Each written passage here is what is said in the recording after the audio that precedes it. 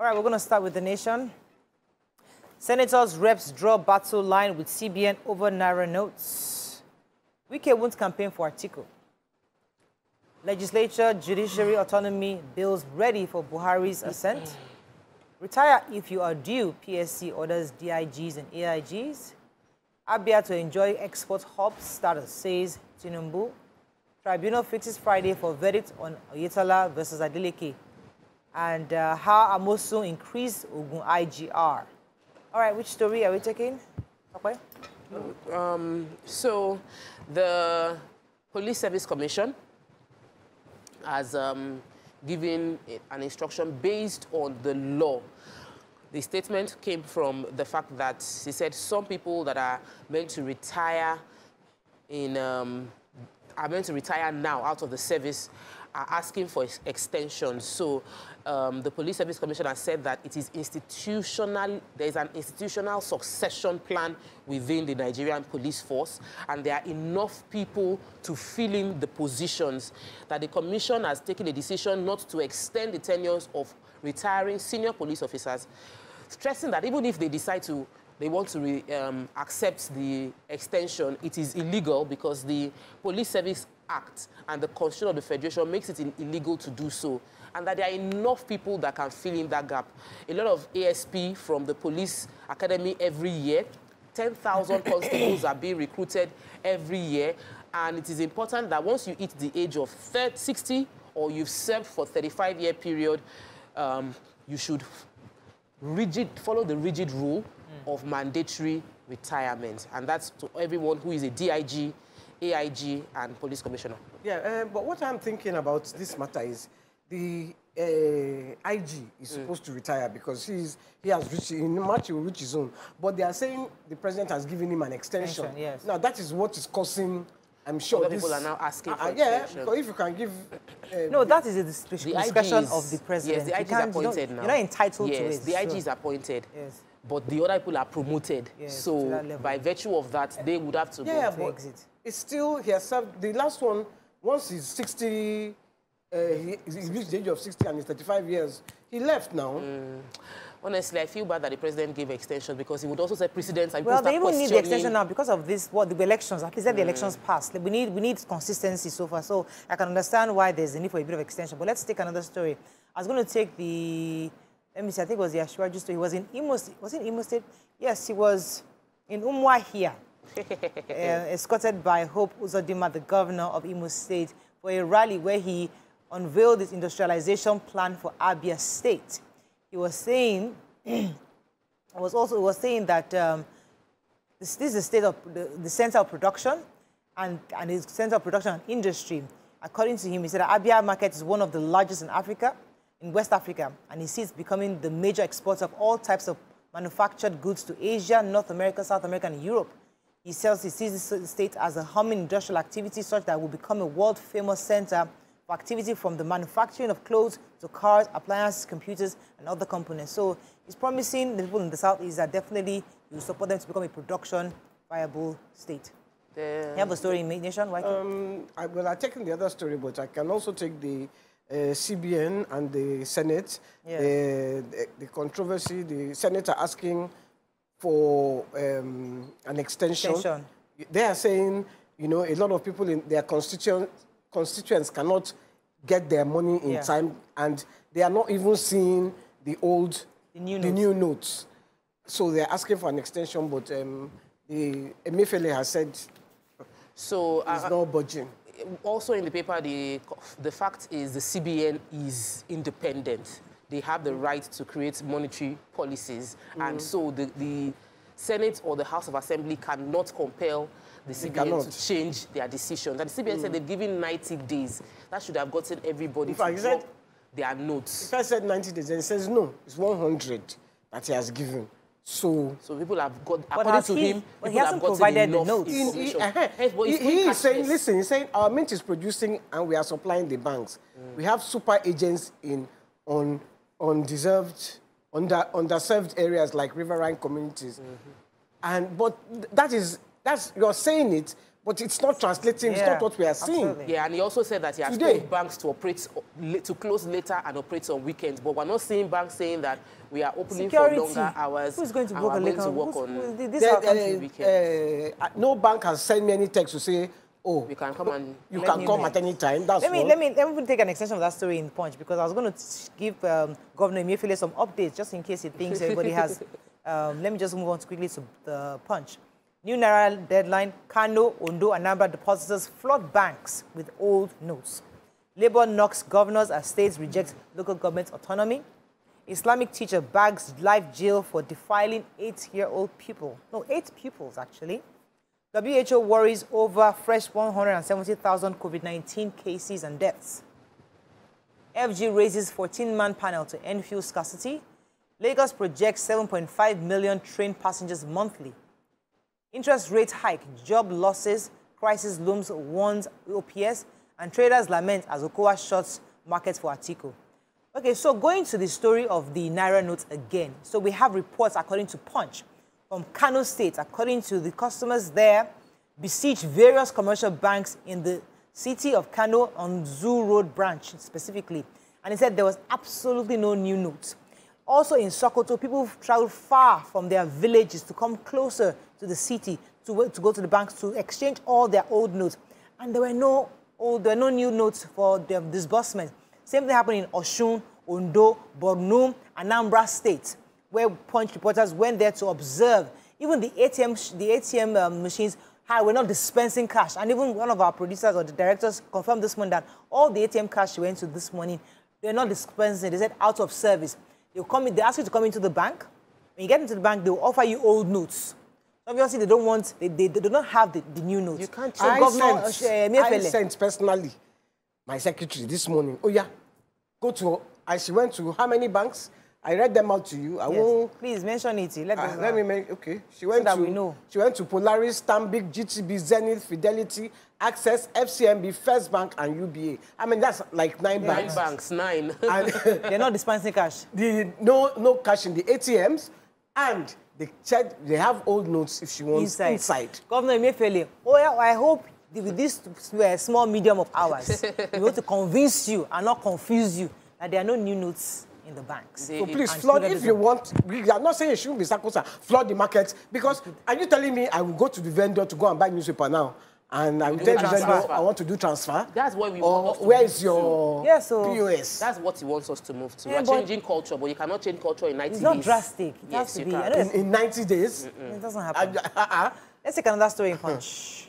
Yeah, the Islamic teacher, they gave him life for, he defiled 8 students. They said he was using his index finger. Ew. And Justice Sholadoye had said that she believes the witnesses, that they convinced her that she doesn't, and for that, she's registering him as a sex offender, and that he's a disgrace to the religion, and that the government should now go to schools and all these places to make sure that they are monitoring these people, that people should watch them.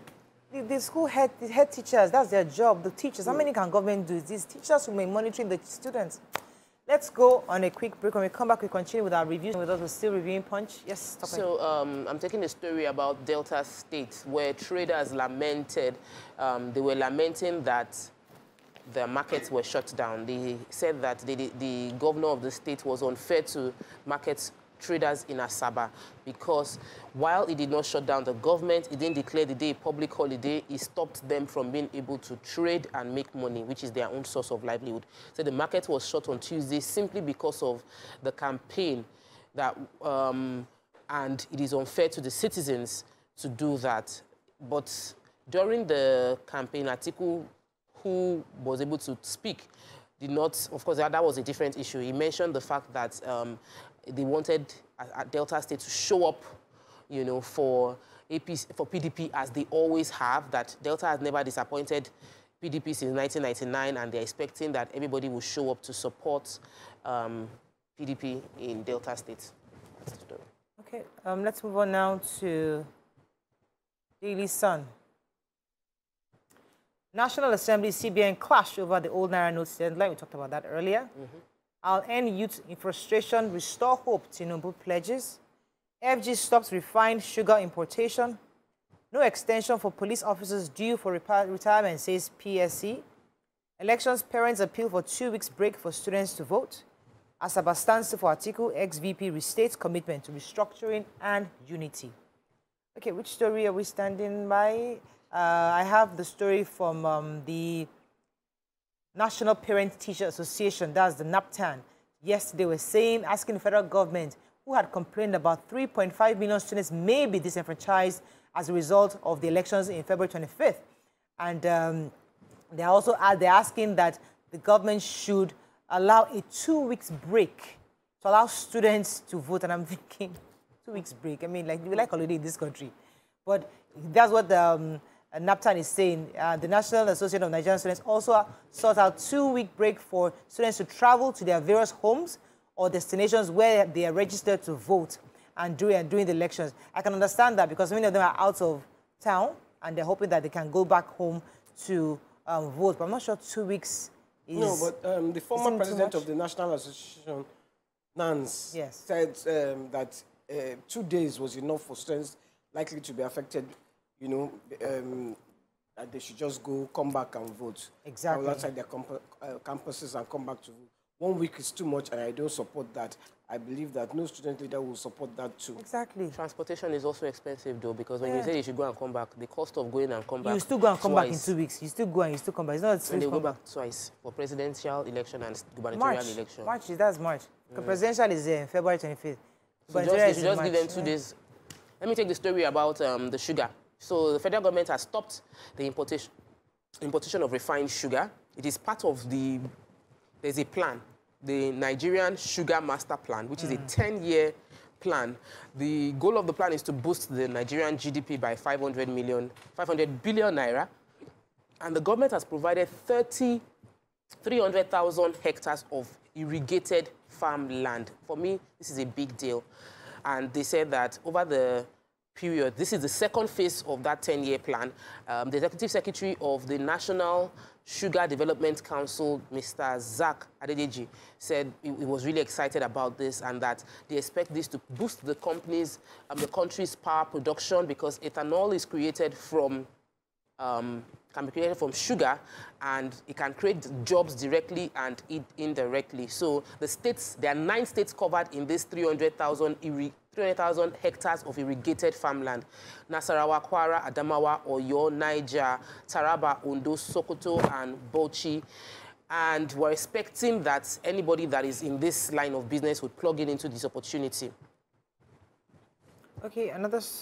okay, let's move on now to... We're taking a story here. Yes, you did. The election... The students. Election. Okay, let me move on 2 now weeks break. to Vanguard. National Assembly, CBN battle for old Naira notes deadline. Constitution review, National Assembly bows to governors as state assemblies reject local government autonomy. Restriction of Okada, Keke Napep, court dismisses suit against Lagos state government. CBN raises monetary policy rate to 17.5%. And travelers entering Nigeria must present COVID-19 vaccination certificate, says federal government. Okay. So we missed the story about the travelers coming into Nigeria, and because there's a resurgence of COVID-19 in a few countries around the world, the federal government and the Presidential Steering Committee, PSC, has decided that for any traveler coming into Nigeria now, they need to show proof that they've been vaccinated at the airport. But I think we might need to do a bit more than that because we also know that you can still be a carrier even if you have been vaccinated. So maybe the awareness for increased vaccination. Yeah, even saying that they want to be vaccinating you at the airport. They put that in the story as well. So if you haven't been vaccinated, you get vaccinated at the airport. That's also... I'm wondering, do they have that kind of money? Do you know how many people come into Nigeria daily? And, you know, most of the world, it was China that most of the world faced, because it's China that are the ones with the... Oh, now we are now saying everybody. Anyway. Okay. Let me take another story. Oh, you have it? Yeah. I was just going to take that the Lagos State Federal High Court has dismissed the suit by Julius Ajibulu.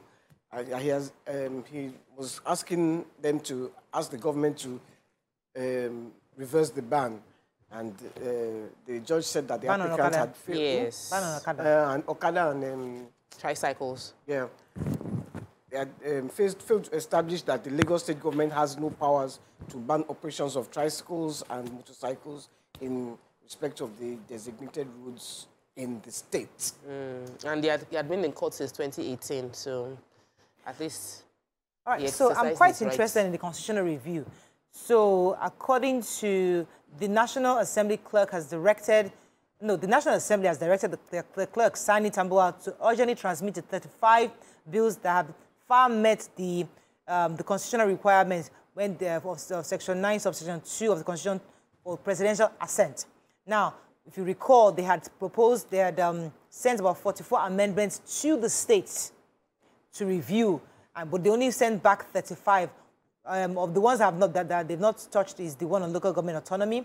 27 states have 27 or 36 states on local have said they expressed their own concern for the local government autonomy, and governors particularly most governors rejected the local government autonomy, meaning that there's a strong possibility that if the president assents to this bill, the quest to get that autonomy would have been killed completely, because the governors at the various House of Assemblies have rejected. Many of them do not want that autonomy for the local government. This is something that is worth discussing. They've gone around, they've done the town hall meetings, they've also gone around to the House of Assemblies across the states, and 9 of the states actually abstained from even touching the bill at all. So this in itself is not, there are different angles to this conversation, and it's something that's worth looking at again. But let's see what the president would do if he would append his signature to it. And if he doesn't, I guess we have to go back to another review and to see how he can do to get the assent. Okay, we have to wrap up. How many minutes do we have? Just a minute. Let's take Nigerian Tribune. Let's find a story we have not taken. 1.5 million polling agents for elections, says INEC. Ogun PDP Governor Supreme Court dismisses Jimmy Lawal's appeal. Others. Oshun Adeleke Oyetola to know their fate January 27th. Constitutional review, Senate bows to governors on refusal of local government autonomy. And Buhari sets up 14-man committee to ease petrol scarcity. So that's the story. The president has set up a 14-man steering committee to deal with petrol scarcity with the goal of reducing the challenge. The committee is being chaired by the Minister for State for Petroleum Resources, Chief Timothy Silva. In the committee, there are members, other members of the committee includes the Minister for Budget and Financial Planning. It includes advisors to the President on Economy, the DG of the DSS, the Controller General of Nigerian Customs, Chairman of EFCC, and the Commandant General of the NSCDC, including other people, make the 14-man steering committee. And the goal of these people is to see whatever they can do to ensure that there is proper supply of AGO, DPK, and LPG, according to, and PMS, all other petroleum products. And we're looking forward to it not just being a committee, but actually, let's see the committee effective in reducing the stress of getting fuel in Nigeria right now. So I just want to say that a committee, again, is a group of individuals who singularly can do nothing, but come together to agree that nothing can be done. Okay, let us go to a break.